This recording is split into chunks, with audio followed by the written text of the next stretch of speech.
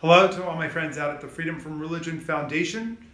Freedom from religion means freedom of religion, and freedom of religion means freedom from religion, because people aren't going to be able to exercise the religion of their choice or the philosophy of their choice if you have theocrats imposing a particular religious creed on all of society.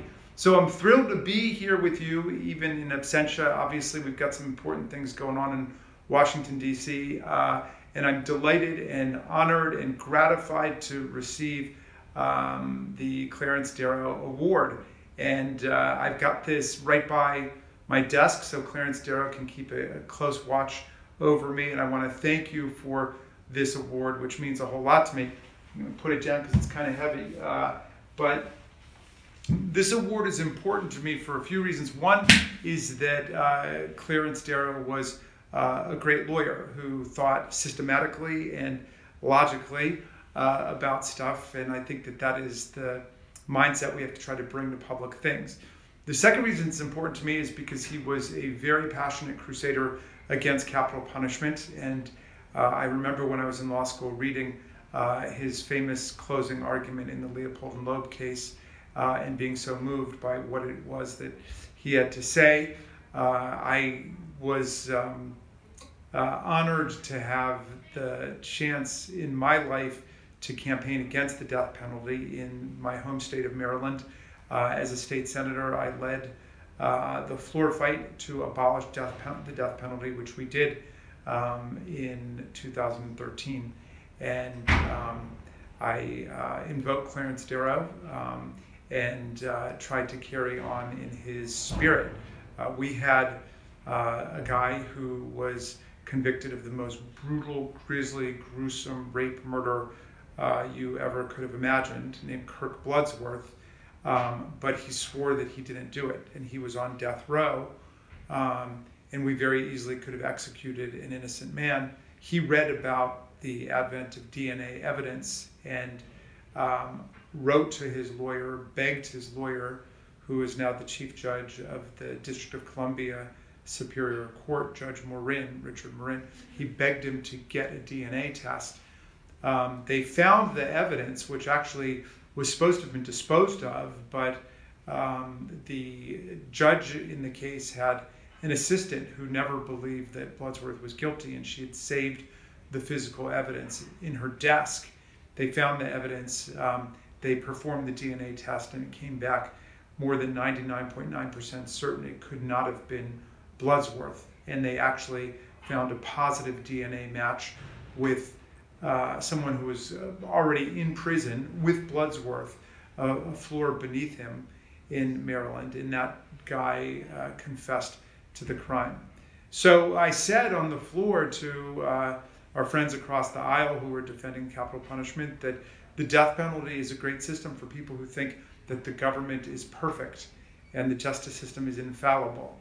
Usually that's not what we hear from Republicans about the government. Usually government can't do anything right. Here they were saying government couldn't do anything wrong. But obviously in this most extreme of scenarios, the government could very easily do something wrong, and we know has convicted hundreds of innocent people, and that's one principal reason that the death penalty doesn't function for us. So anyway, I was proud to be involved in that work of abolishing capital punishment in the state of Maryland. I'm also proud, of course, to receive this award because Clarence Darrow was such a magnificent and eloquent champion for the separation of church and state. And here he drew upon the deepest well springs of American constitutional and political thought. Our founders were Enlightenment liberals who rebelled against centuries of religious conflict and religious war, the wars of religion between the Catholics and Protestants in Europe, which were every bit as brutal and vicious as the wars between Sunni and Shia today in the Muslim world. Our forefathers and foremothers wanted to go in a different direction, and they said, look, we want to break from the religious wars, from the Inquisition, from the Holy Crusades. We want to break from the witchcraft trials and the blasphemy laws and the apostasy laws and the heresy laws. We want to put government on a secular and rational basis. And that's why we got our First Amendment. Thank you, James Madison. We got a First Amendment, which gave everybody a right to freely exercise religion as they see fit, a right of freedom of speech, and also no establishment of religion. And I think that that is what resonates, of course, with the name of your strong and growing organization. No establishment of religion, free exercise of religion, freedom of speech, freedom of thought, freedom to petition government for redress of grievances, freedom of assembly, freedom of the press, all of these freedoms of the human mind to go together. And that was a great breakthrough victory in our Constitution for progress of human society and human understanding. And it allowed us to say that government would be concerned with reason, and we would try to govern based on reason and based on a passionate commitment to the rights of everyone. And that's basically what our whole history has told us, that we have a trajectory of freedom in our Constitution, and that's got to be a central commitment of what it means for us to defend American constitutionalism against attack. So this is important to me. I can't say, and perhaps I'm saying this in the spirit of Clarence Darrow, I can't say I agreed with everything that he did. I thought he obviously had a brilliant and stunning performance at the Scopes trial in 1925. I think it may have been unnecessary to humiliate William Jennings Bryan in the way that he did. I think that we can stand up for the separation of church and state. We can stand up for secular constitutional values without humiliating people for their private religious beliefs. We can say that there should be imposition of no religious creeds or orthodoxies, whether or not those religious creeds or orthodoxies are true. And so it's unnecessary to embarrass people for what it is they believe. I do think, William Jennings Bryan, who was a great populist agitator, a progressive against the monopolies in the East and the West, against the railroad power and so on.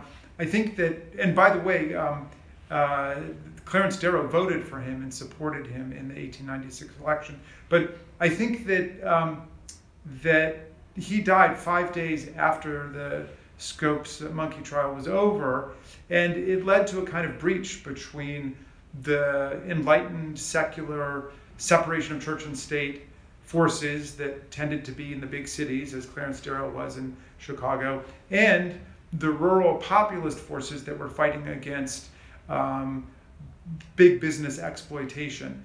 And I don't think that we needed that split, and I think that split has been a tough thing for us politically, and I think that divide kind of has lasted up until this day. So we need to defend and uphold the separation of church and state, all the Enlightenment values that Darrow was fighting for. We should be respectful of other people's practices, of their philosophies and their creeds and their religions, and we should try to join everybody together in working to defend our constitutional democracy.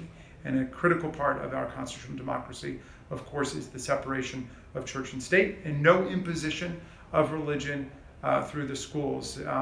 The Supreme Court's ultimate decision in Engel versus Vitale, 1962, was a great landmark precedent. Some of my colleagues today still walk around Congress saying this was the moral downfall of America when the Supreme Court banned prayer in the public schools. But like I like to say, the Supreme Court did not ban prayer in the public schools.